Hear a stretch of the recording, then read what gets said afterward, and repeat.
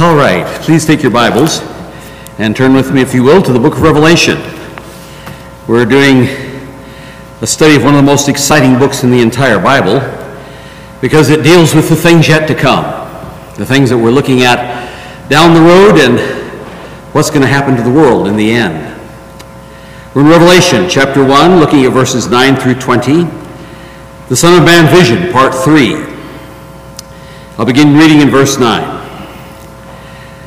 I, John, who also am your brother and companion in tribulation, and in the kingdom and patience of Jesus Christ, was in the isle that is called Patmos for the word of God and for the testimony of Jesus Christ.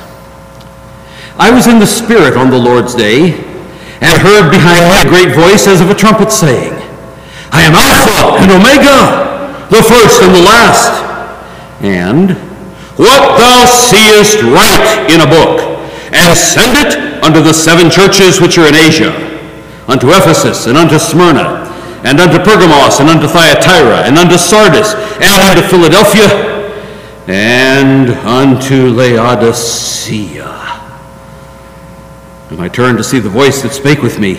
And being turned, I saw 7 golden candlesticks, and in the midst of the 7 candlesticks one like unto the Son of Man, clothed with a garment down to the foot, and girt about the paps with a golden girdle. His head and his hairs were white like wool, as white as snow, and his eyes were as a flame of fire, and his feet like unto fine brass, as if they burned in a furnace, and his voice as the sound of many waters. And he had in his right hand 7 stars, and out of his mouth went a sharp, 2-edged sword, and his countenance was as the sun shineth in his strength. And when I saw him, I fell at his feet as dead. And he laid his right hand upon me, saying unto me, Fear not, I am the first and the last.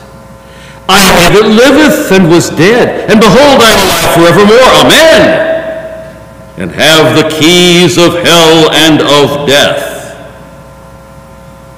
Write the things which thou hast seen, and the things which are, and the things which shall be hereafter. The mystery of the 7 stars which thou sawest in my right hand, and the 7 golden candlesticks. The 7 stars are the angels of the 7 churches, and the 7 candlesticks which thou sawest are the 7 churches. Our gracious Heavenly Father, how we thank you once again for the privilege of being here to study your word. We pray, Father, that you will be in total control of all that is said and done here in this service. Father, I pray that there would be clarity in the exposition, clarity in the understanding, faithfulness and excitement as we consider the things to come. And so, Father, we pray for your blessings tonight on this, your word, for we pray it in Jesus' name. Amen. Now, last week we began an in-depth study of the term the day of the Lord because of the statement in verse 10, which says, I was in the Spirit on the Lord's day, and heard behind me a great voice as of a trumpet, saying, I am Alpha and Omega, the first and the last, and what thou seest write in a book, and send it to the 7 churches which are in Asia. That question about the Lord's day was one that we dealt with in some detail last week. And we saw that this is one of the principal keys to the book of Revelation. As I explained last week, the Greek text literally speaks of the Lordish day or Lordian day. This is the only place in the entire Bible where we have the English phrase, the Lord's Day. That makes it highly significant that we define it correctly, since there are no other passages where we can compare to determine its meaning. It's what is technically called in Greek studies a hapax legomena. In other words, it's a unique occurrence in all of the Bible. There are no other New Testament passages using this phrase where we can compare the contexts. Although modern Americans use the term the Lord's Day to refer to Sunday, the phrase is clearly not talking about Sunday, which the New Testament consistently calls the first day of the week. And we looked at a lot of passages in relation to that. specifically because Christians are no longer under the Sabbath regulations. Sunday is not the so-called Christian Sabbath.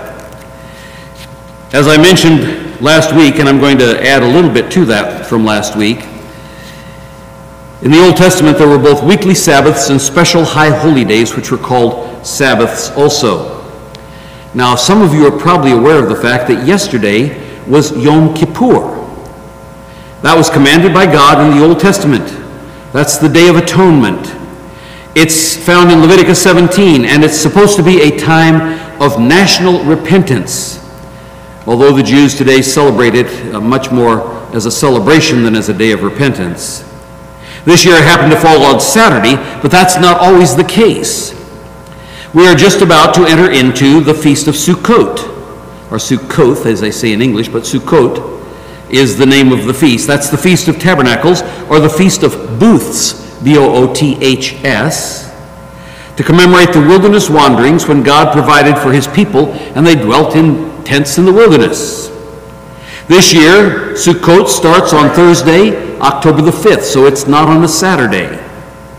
Sometimes the High Holy Sabbaths fall on different days of the week, but the weekly Sabbath is always on Saturday every time it is mentioned in both the Old Testament and the New Testament. So to understand the question of the Lord's Day, and thus to understand prophecy as it relates to Israel and the church, we must, and you've heard me say this many times, we must distinguish between Israel and the church. They are not one and the same. Just like the high holy day Sabbaths and the weekly Sabbaths were given as a sign to Israel of their special national relationship with God, neither the high holy Sabbaths nor the weekly Sabbaths were ever given to the church as a sign of anything. You don't celebrate Yom Kippur. You probably didn't know it was there yesterday. You're not in the process of about to celebrate Sukkot. You're not going to celebrate the Feast of Trumpets, or the other things that our Lord Jesus Christ prophetically will fulfill some of those. Day of Atonement, of course, was fulfilled when Christ died on the cross. But the Feast of Trumpets is still future. Someday maybe we'll have a chance to go through all the feasts of Israel. The church has not been given those things as a sign of anything, but they were given to Israel as a sign of their relationship with God. The church has been given only two signs to show our relationship to God, and they are baptism and the Lord's table, which we celebrated this morning. God specifically says that the Sabbath is a sign between himself and Israel perpetually. God is talking to Moses here, and he says, "Speak thou unto the children of Israel, saying, Verily my Sabbath ye shall keep, for it is a sign between me and you throughout your generations, that you might know that I am the Lord that does sanctify you. Ye shall keep the Sabbath, therefore, for it is holy unto you. Every one that defileth it shall surely be put to death. For whosoever doeth any work therein, that soul shall be cut off from among his people.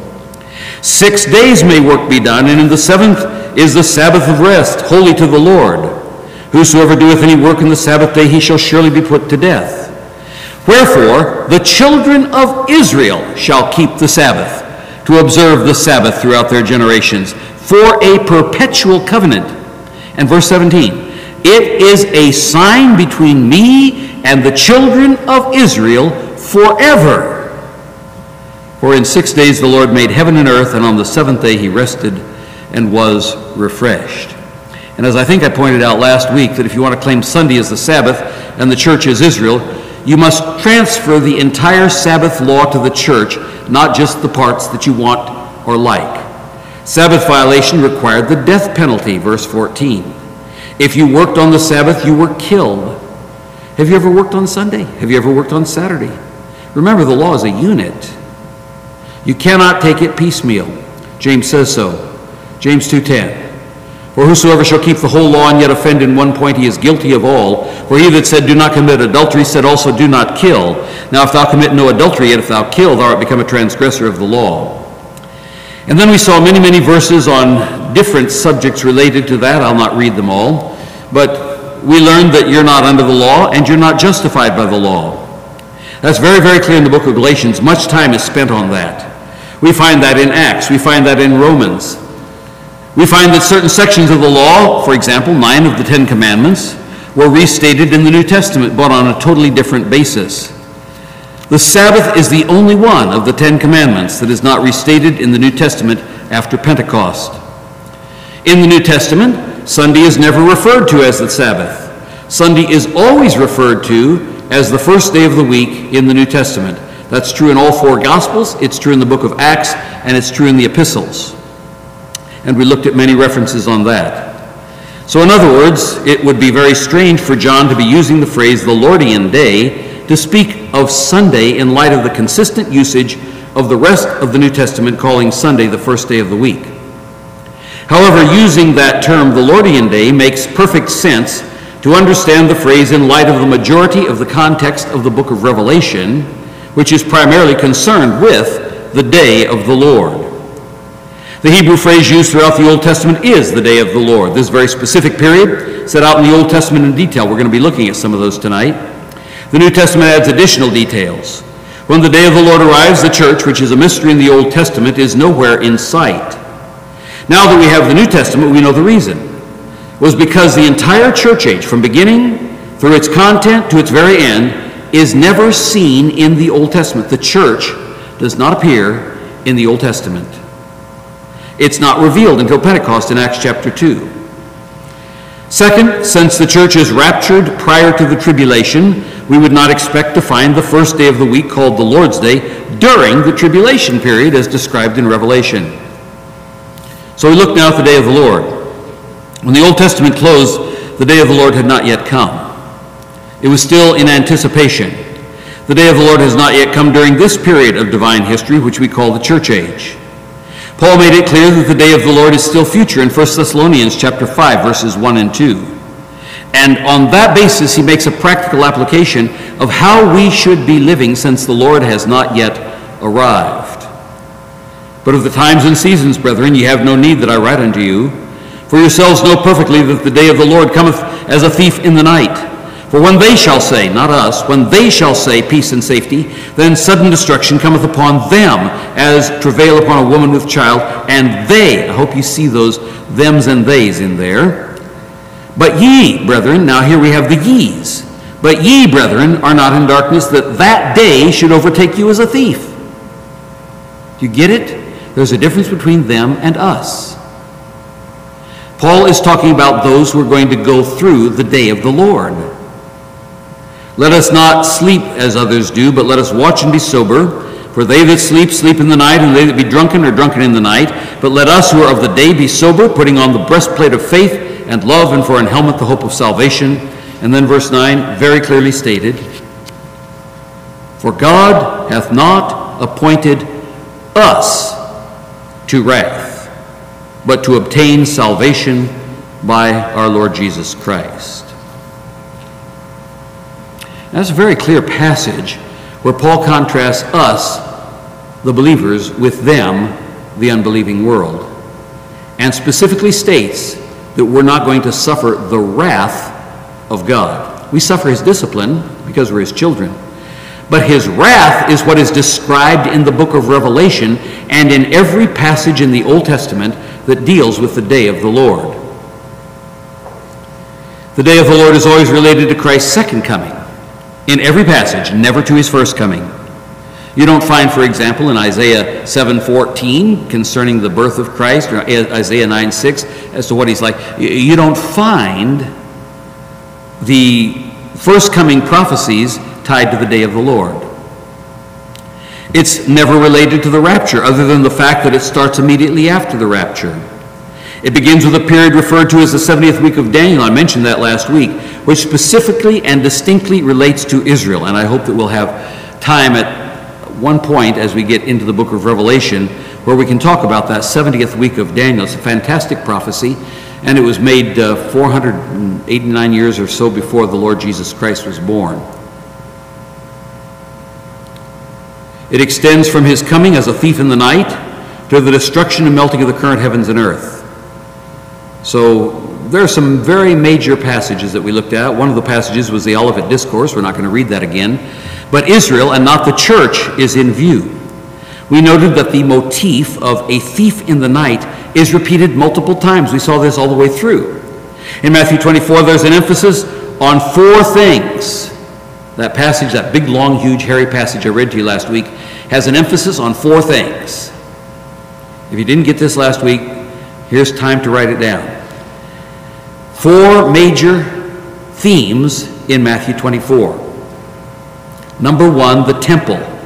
That's where the whole thing starts out in Matthew 24, where the disciples are going to show him the temple, and Jesus says every stone here is going to be ripped down and thrown away.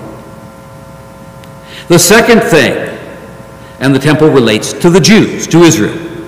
The second major point that is dealt with, that gives us the hint that this is related to Israel, is the Sabbath day. Jesus tells them, pray that your flight won't be on the Sabbath day. And as we've seen, the church is not under the Sabbath law. The third thing that we find that stands out in that passage is that he's talking about Jerusalem and Judea. That doesn't relate to the church. And the fourth thing that he talks about are signs, because they ask the question, what shall be the sign of thy coming and of the end of the world? The disciples were looking for signs because they were Jews. And God had given them multiple signs in the Old Testament. We'll see some of that in just a bit.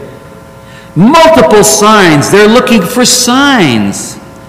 Well, why would they be looking for signs just because they're Jews? Well, remember what Paul said to the church at Corinth about signs? 1 Corinthians chapter 1, verse 22. For the Jews require a sign, and the Greeks seek after wisdom. There's a difference in what Jews and Gentiles are looking for. Paul says, but we preach Christ crucified. Unto the Jews a stumbling block, and unto the Greeks foolishness. In other words, we're not preaching signs, says Paul, and we're not preaching worldly wisdom. We're preaching Christ. Our focus is not on signs. Our focus is on Jesus. According to Paul, the Jews are the ones who need and seek after signs. Now let me give you some important statistics so that you will see the weight of the evidence. I hope you're taking notes. There are 67 verses in the Bible talking about signs, where the word sign, singular, occurs 76 times. 67 where you find sign in the singular, and in those 67 verses, that term sign occurs 76 times. In other words, sometimes a verse will have 2 or 3 mentions of that word sign. Second, of those 62 are in the Old Testament. 62 out of 67 are in the Old Testament and in the Gospels, which are all pre-cross. The church doesn't start until Acts 2, on the day of Pentecost. Jesus is in Israel talking to Jews about signs. So you find there are references in the Gospels clearly related to Jews. The Old Testament was given to the Jews who had grown accustomed to God proving things to them by signs. The Gospels record the ministry of Christ to Jews, primarily with only a few points of ministry to Gentiles, like the woman of Samaria, the Syrophoenician woman whose daughter was healed, the servant of the Roman centurion whom Jesus healed. Now, only 5 out of 67 verses using the term sign occur in the epistles and Revelation, and of those 5, 3 clearly refer to the Jews. That gives you 2 that you might say would refer to somebody else. So in other words, out of the 67 verses and the 76 times that word in the singular appears, only 2 of them out of 67, or that is out of 74 usages of the word, only 2 don't refer or can be argued not to refer to the Jews. Let me give you a few illustrations out of the Old Testament, and we start off with Moses and the children of Israel in the book of Exodus. God speaking, and it shall come to pass, if they will not believe thee, neither hearken to the voice of the first sign, that they will believe the voice of the latter sign. How about Exodus chapter 8, verse 23? And I will put a division between my people and thy people. Tomorrow shall this sign be. Chapter 13, verse 9. And it shall be a sign unto thee upon thine hand, and for a memorial between thine eyes, that the Lord's law may be in thy mouth.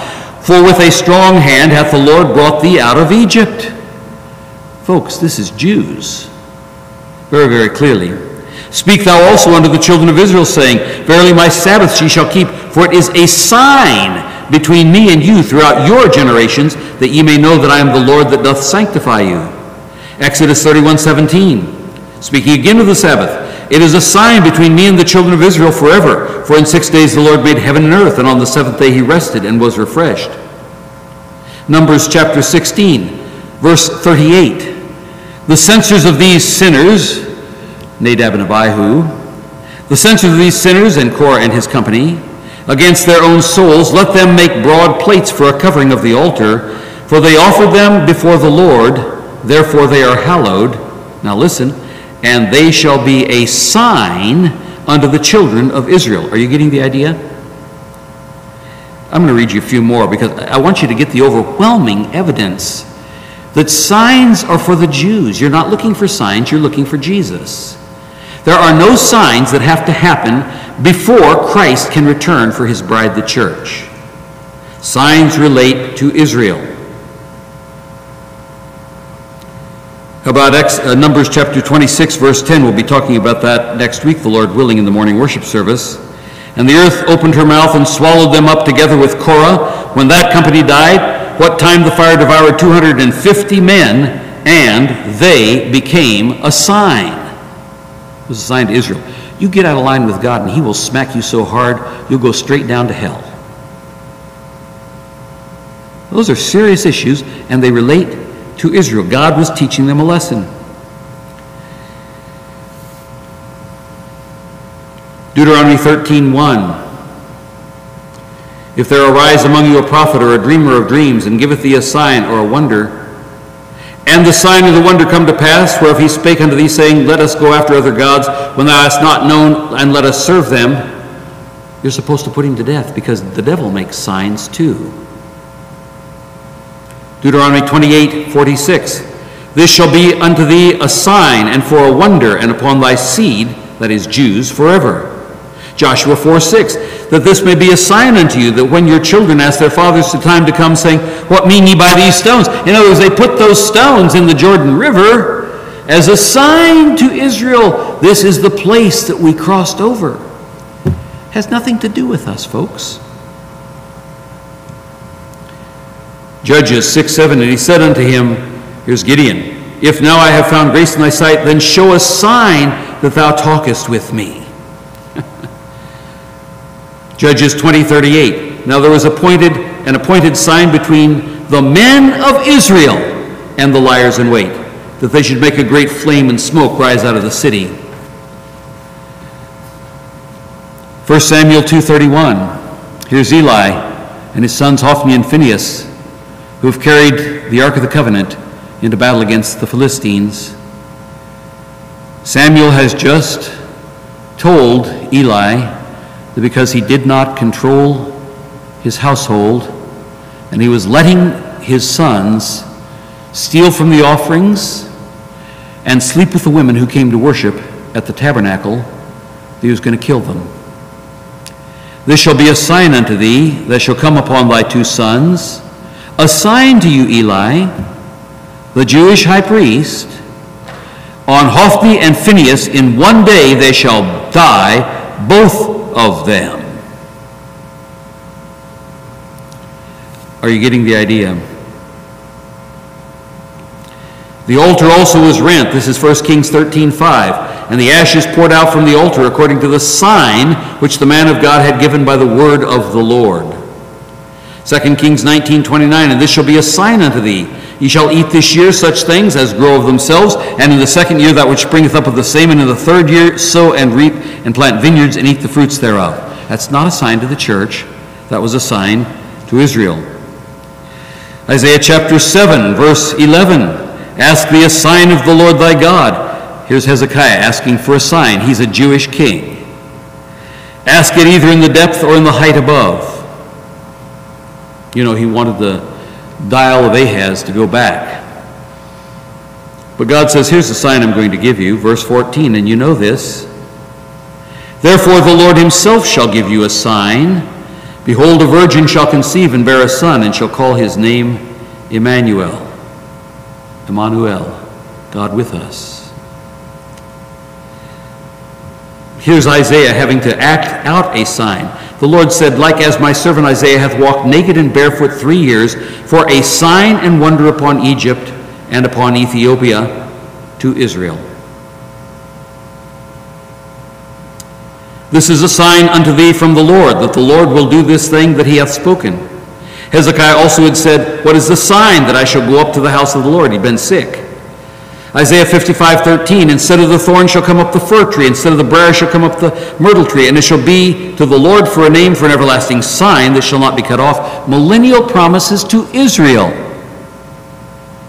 Isaiah 66:19, and I will set a sign among them, and will send those that escape of them unto the nations, to Tarshish, Pul, Lud, and that draw the bow, to Tubal and Javan, to the isles afar off, that they have not heard my fame, neither seen my glory, and they shall declare my glory among the Gentiles.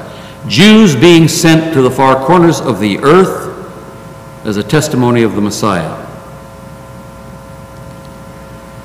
O ye children of Benjamin, gather yourselves to flee out of the midst of Jerusalem, and blow the trumpet into Koa, and set up a sign of fire in Beth-Hakarim, for evil appeareth out of the north, and great destruction.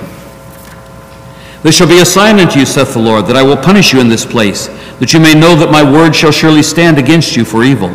Spoken to Israel. Ezekiel chapter 4, moreover take unto thee an iron pan, and set it for a wall of iron between thee and the city, and set thy face against it, and it shall be besieged, and thou shalt lay siege against it. This shall be a sign to the house of Israel. I hope you get it. The Jews seek a sign, the Greeks seek after wisdom, but we preach Christ crucified. There's a difference between Jews and Gentiles and the church, which is composed of both Jews and Gentiles, on an entirely new set of revelatory messages that God gave in the New Testament. The church was a mystery in the Old Testament. The church now is revealed unto the apostles and prophets by the Spirit. Ephesians chapter 3. Say, I am your sign, like as I have done, so shall it be done unto them. They shall remove and go into captivity. That's to the Jews. Verse 11 talks about it also. Ezekiel chapter 14.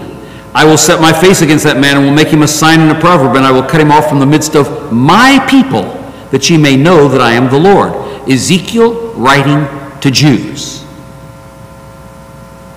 Ezekiel 20, verse 12. Moreover, I gave them my Sabbaths to be a sign between me and them, that they might know that I am the Lord that doth sanctify them. Ezekiel quoting the book of Deuteronomy.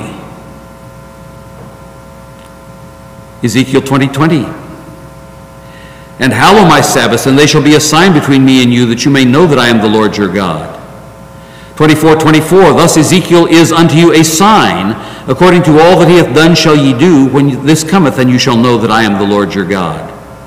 Verse 27, in that day shall thy mouth be opened to him which is escaped, and thou shalt speak, and be no more dumb, and thou shalt be a sign unto them, and they shall know that I am the Lord.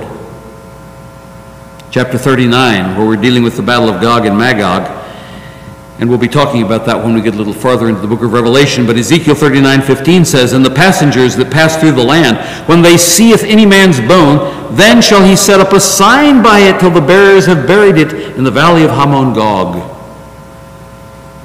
Oh man, Ezekiel 37, 38, 39, fantastic passages that deal with many of the things that we see in the book of Revelation. In the Gospels, we find the word sign in the singular also. And notice who's asking for signs. Matthew chapter 12, verse 38. Then certain of the scribes and Pharisees answered, saying, Master, we would see a sign from thee. But he answered and said unto them, An evil and adulterous generation seeketh after a sign, and there shall no sign be given to it, but the sign of the prophet Jonas. And you know what he's talking about is his death, burial, and resurrection, 3 days in the tomb, as Jonah was 3 days in the belly of the great fish or the great whale. Matthew 16, verse 1. The Pharisees also with the Sadducees came, and tempting him, desired him that he would show them a sign from heaven. Verse 4 says, A wicked and adulterous generation seeketh after a sign. Twice in Matthew we find Jesus having to deal with this problem. And there shall no sign be given unto it, but the sign of the prophet Jonas. And he left them and departed. And then we get to Matthew chapter 24, which we read extensively last week. Verse 3, And as he sat upon the Mount of Olives, the disciples came to him privately. So this is not a big, huge group. It's the disciples alone, and they're all Jews, saying, Tell us, when shall these things be, and what shall be the sign of thy coming? They're looking for signs. What's going to be the sign of thy coming and of the end of the world? We want to see a sign. We want to know what we're supposed to be looking out for when we get to the end of the world. Jesus talks to them at the end of that passage in verse 30. And then shall appear the sign of the Son of Man in heaven.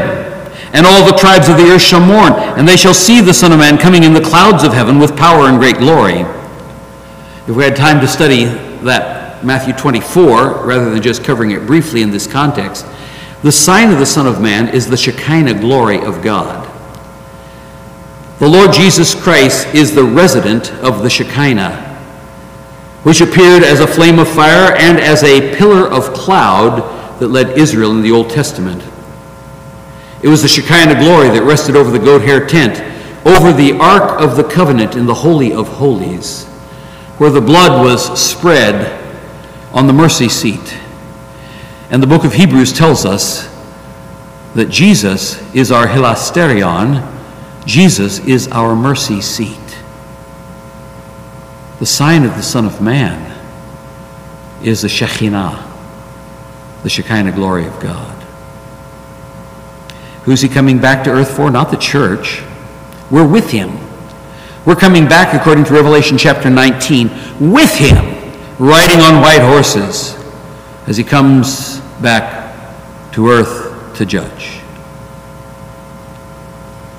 And that's why the earth mourns. They see him coming with power and great glory. Here we have Judas. What's he going to do? He's going to give a sign. Now he that betrayed him gave them a sign. Gave who? Jews a sign, saying, Whomsoever I shall kiss, that same is he. Hold him fast. We see the same kind of passages in Mark and Luke and over in John. They're always asking for a sign. Every one of those passages in the gospel is directed at Jews.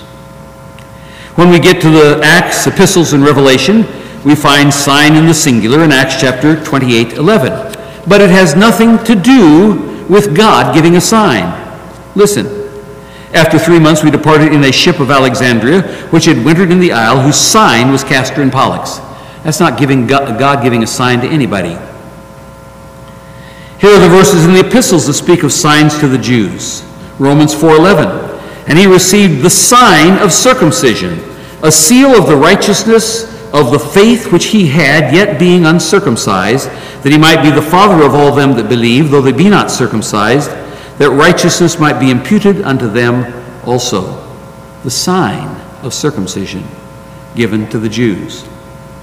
And of course the reference we started with, 1 Corinthians 1:22, for the Jews require a sign and the Greeks seek after wisdom. And then we get to Revelation. That's the only other one that we find here in the New Testament as it relates to Jews. And I saw another sign in heaven, great and marvelous, 7 angels having the 7 last plagues, for in them is filled up the wrath of God. There is only one verse that might be used to support signs for Gentiles, but obviously the overwhelming evidence in both the Old Testament and New Testament supports the statement of Paul, signs are for the Jews. And here's the one that some people like to argue about. 1 Corinthians 14:22. Therefore tongues are for a sign, not to them that believe, but to them that believe not, but prophesying serveth not for them that believe not, but for them which believe. And of course we dealt with that in detail when we went through the spiritual gifts. Now, let's look now at the term signs as it occurs in the plural. All those references that I just read to you all deal with sign, singular, a specific sign. All of those, almost all of those, relate to the Jews alone. Now let's look at the plural. The term signs in the plural occurs 52 times in 53 different verses in the Bible. Now listen to the balance here. 40 times the term signs, plural, is used in the Old Testament. So the heaviest weight of evidence is the Jews require a sign, because 40 of those times it shows up in the Old Testament. There are only 12 times in Acts and the epistles where the term signs, plural, shows up. And of those 12 times, 9 of the times the term signs is used in the Gospels is speaking to Jews. The other 2 times the term sign occurs, it refers to the Antichrist, further reducing the number of 12 so that we find the term signs is used concerning what the apostles did outside the context of Jews only 5 times.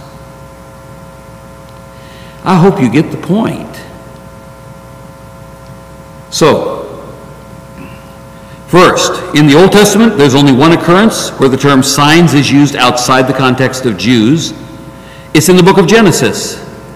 But Genesis was given to Jews, so that makes this usage understandable to them as proof of the divine creatorship.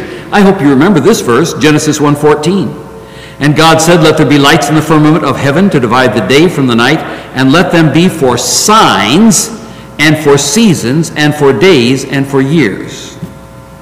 That's the only one we're not speaking directly to Jews, because God is speaking before anybody is created.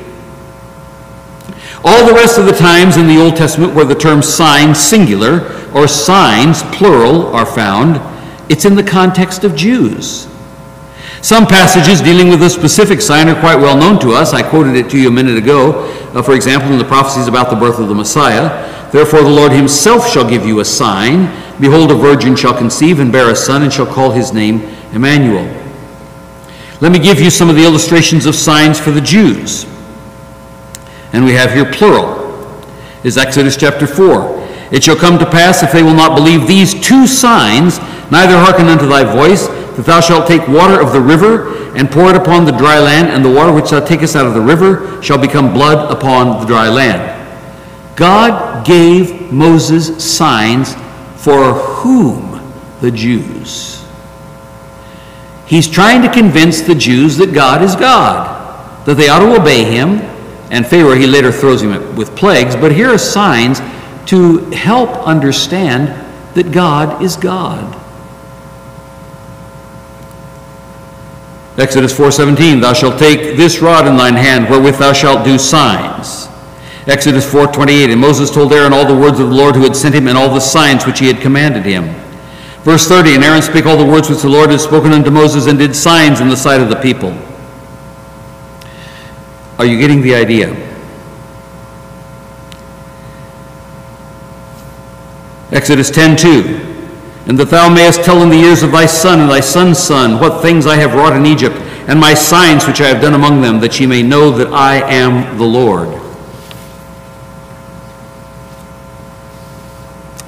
Numbers chapter 14, verse 11.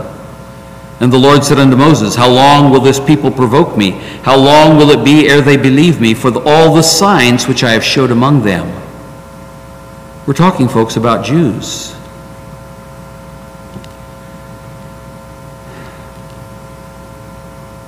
I'm jumping over with my eyes multiple verses here. I mean, there's so many of them, it's hard to choose which ones to give you.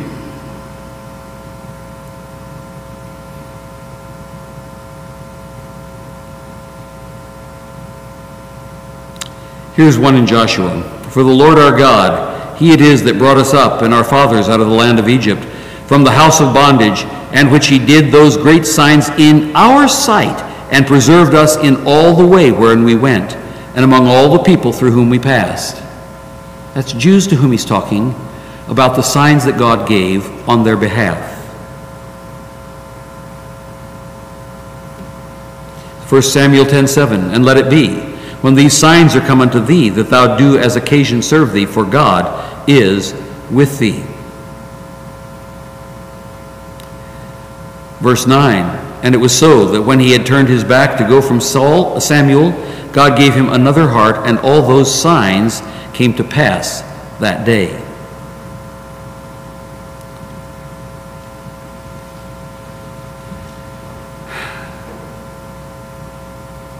Looking down farther here.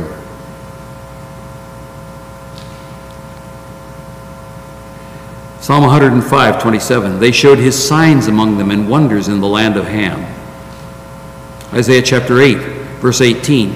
Behold, I and the children whom the Lord hath given me are for signs and for wonders in Israel from the Lord of hosts, which dwelleth in Mount Zion. Jeremiah chapter 32.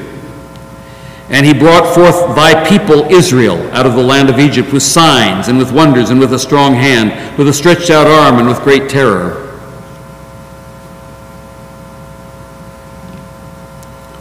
Daniel 4:3. How great are his signs and how mighty his wonders. His kingdom is an everlasting kingdom, his dominion from generation to generation. Acts 2:19. And I will show wonders in heaven above and signs in the earth beneath, blood and fire and vapor and smoke. Peter quoting out of the book of Joel. Ye men of Israel, verse 22, hear these words, Jesus of Nazareth, a man approved of God among you by miracles and wonders and signs, which God did by him in the midst of you, that is, you men of Israel, as ye yourselves also know. Verse 43, and fear came upon every soul, and many wonders and signs were done by the apostles. We're still in Acts 2, which is all Jewish men. Chapter 4, verse 30, by stretching forth thine hand to heal, and that signs and wonders may be done in the name of thy holy child Jesus. It's still a Jewish church. We don't even have Samaritans in yet until we get to Acts chapter 8. Acts 5, and by the hands of the apostles were many signs and wonders wrought among the people, and they were all with one accord in Solomon's porch. That's in the temple. That's Jews. Chapter 7, verse 36, with reference back to the Old Testament. He brought them out after they had showed wonders and signs in the land of Egypt, and in the Red Sea and in the wilderness for 40 years. Now we find one verse where signs are mentioned in relation to Samaritans, who are half Jew and half Gentile. Acts chapter 8:13. Then Simon himself believed also, and when he was baptized, he continued with Philip, and wondered, beholding the miracles and signs which were done. We have one that relates to Gentiles.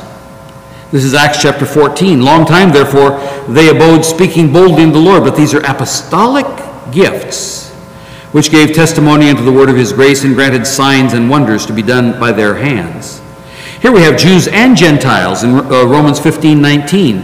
Through mighty signs and wonders by the power of the Spirit of God, so that from Jerusalem, that's Jewish, unto Illyricum, I have fully preached the gospel of Christ. There are a few other limited times where apostolic signs are used of the apostles' signs in general. 2 Corinthians 12:12. Truly the signs of an apostle were wrought among you in all patience, in signs and wonders and mighty deeds, mentioned twice in that verse. And then over in Hebrews chapter 2, verse 4, which is speaking of the apostles, God also bearing them witness, both with signs and wonders and diverse miracles and gifts of the Holy Ghost, according to his own will. And then, of course, in the plural, we also find it, just as we did in the singular, signs are used to speak of Antichrist. Matthew 24:24.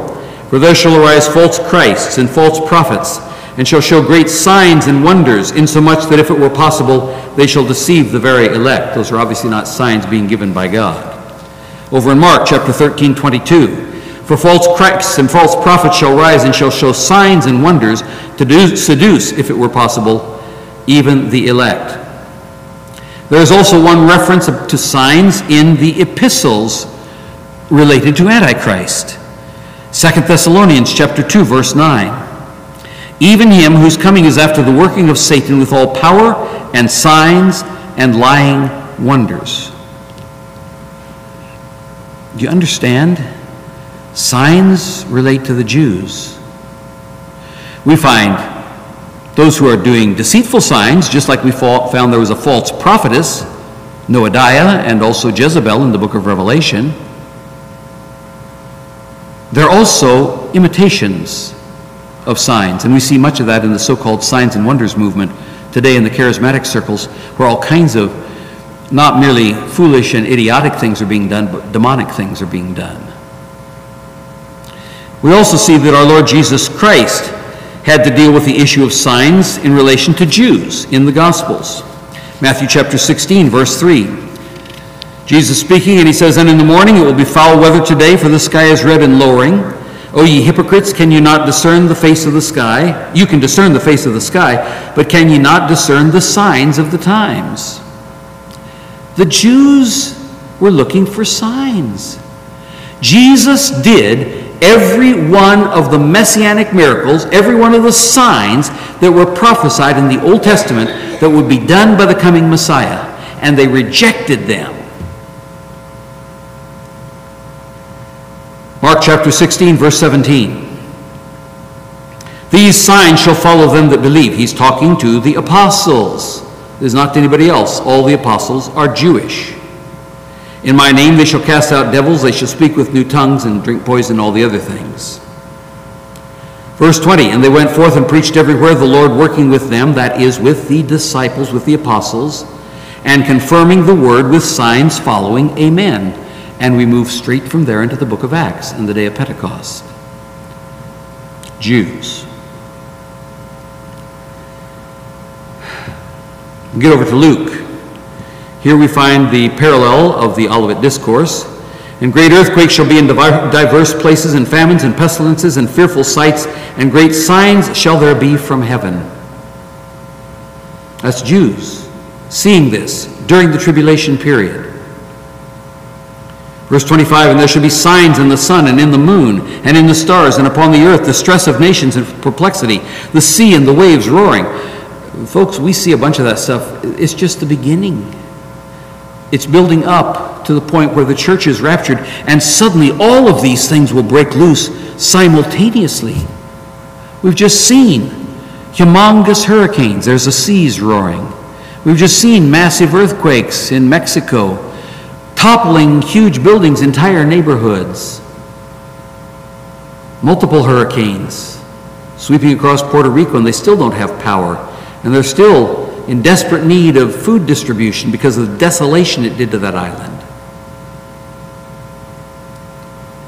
That's just the beginning of sorrows. The end is not yet.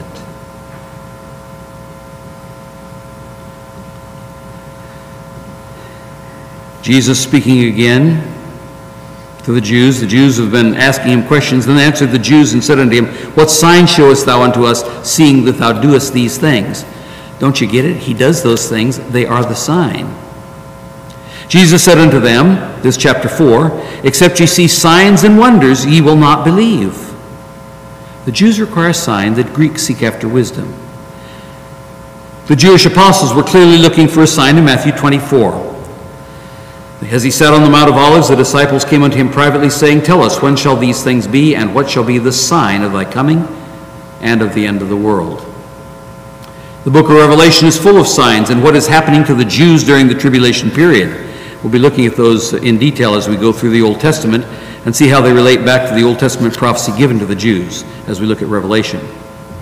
The point that I'm trying to make is that the church is not looking for signs, although we can see them abounding all around the world.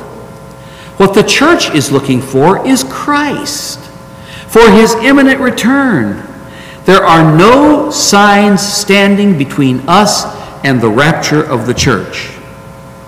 Now, we also had mentioned that there were 3 other indicators in Matthew 24 that demonstrate that Jews, not Gentiles of the church, are the intended audience of these particular indicators. Number 1, the temple. Number 2, the Sabbath. Number 3, Jerusalem and Judea. We're not going to have time for those tonight because our time at this point is almost up. So I think I will skip this section here. But at least we gave you a lot of new information tonight, and I hope that it will be useful to you as you study the Old Testament. Remember, Israel is not the church, and the church is not just the Gentiles. The church is made up of both Jew and Gentile. It is a distinct entity, and Paul makes them clearly distinct. Jews, Gentiles, and the church of God. If you don't make that distinction, you will be confused all the time, confusing the second coming with the rapture of the church, which was a mystery in the Old Testament, but is now revealed unto the apostles and prophets by the Holy Spirit. So, Lord willing, next week we'll pick up at that point. Our gracious Heavenly Father, how we thank you so much for your word and for its power. We thank you that you have made it abundantly clear that the signs are for Israel. And what we're dealing with in the book of Revelation are these signs over and over and over again. And Christ prophesied it. And the Old Testament prophesied it.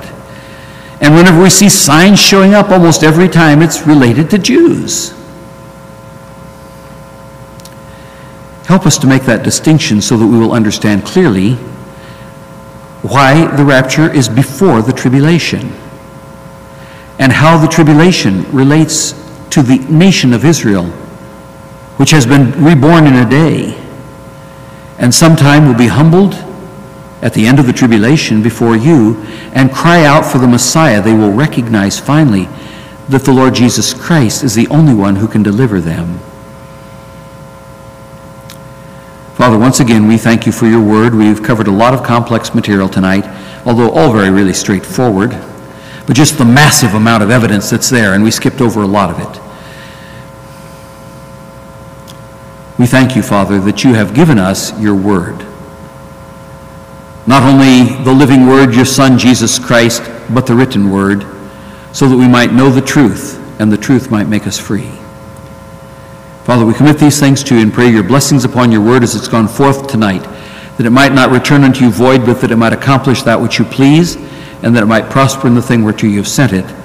For we pray it in Jesus' name. Amen.